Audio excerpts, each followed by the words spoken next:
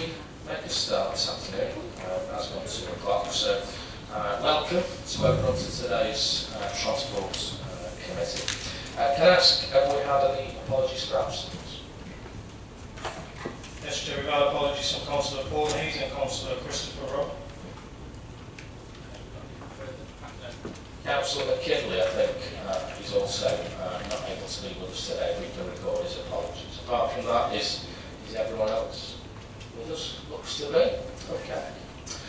Second item, which is declarations of interest, obviously is for me to make the point that if there are any issues either now that you're aware of or at any time during the meeting, if you can raise those accordingly, and we can make sure that those are recorded appropriately.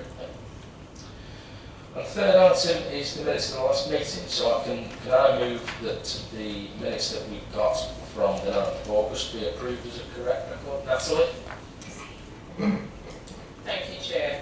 If I recall clearly, pages 11, where I raised the point about the diagram with the woman with the pram going downhill instead of uphill, I thought the officer said she would feed this back and get it altered, but here it says feed this back to the originators of the image. It doesn't say about getting it altered.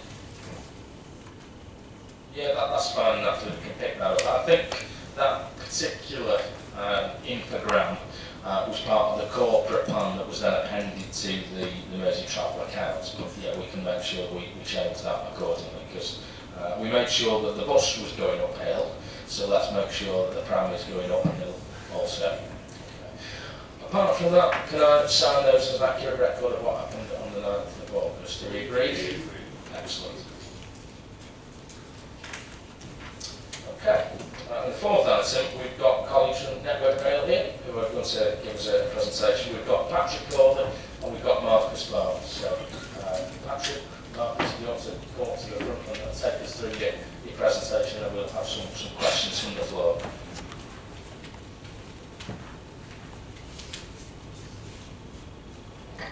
Ladies and gentlemen, thank you for your very kind invitation to Network Rail to invite us along today to talk about the Liverpool Lime Street major upgrade programme.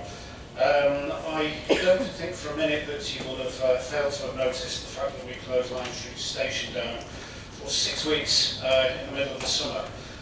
Quite a bit of disruption, and obviously we're hugely grateful to the people of Merseyside for bearing with us whilst we completed what were a very challenging, complex, but ultimately very successful package of works to upgrade Lime Street Station and all the signalling controls and equipment therein.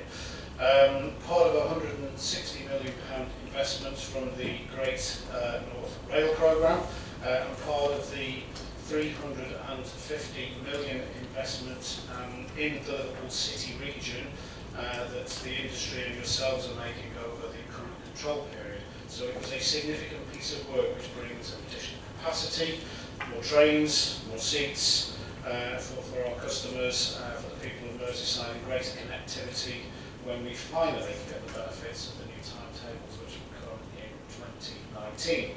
I'm going to hand over to my colleague Marcus Barnes. Marcus was the sponsor for the project, the senior sponsor for the project, so he knows a lot about the detail. Marcus will talk some more about how we delivered the project, some of the challenges, how we overcame them, and ultimately the benefits that the project brings to the Liverpool City region. And then, if we've got time, which I'm sure we have, we'll take as many questions as you'd like to ask us. Okay, over to you, Marcus. Thanks, Pat.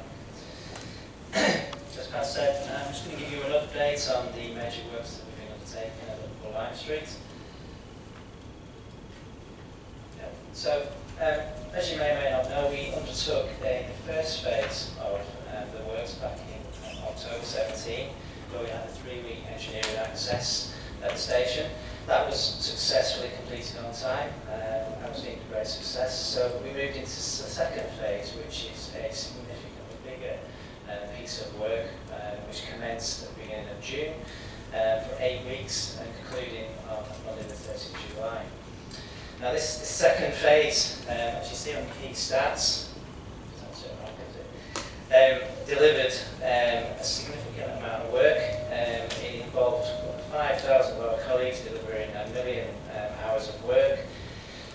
We included a significant amount of work to renew existing assets, so 3 kilometres of track were renewed, 12 point ends, 9,000 tonnes of ballast. It just gives you a good indication of the level of work that was done during that phase. It was all concluded and handed back bang on time on Monday the 30th at 4:20 in the morning to full service into Liverpool Line Street.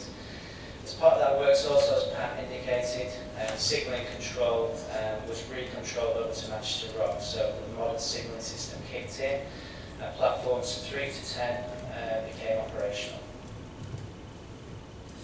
Now, just as part of the presentation, it's worth, I've got 2 small, very short videos which give a real good indication of the works.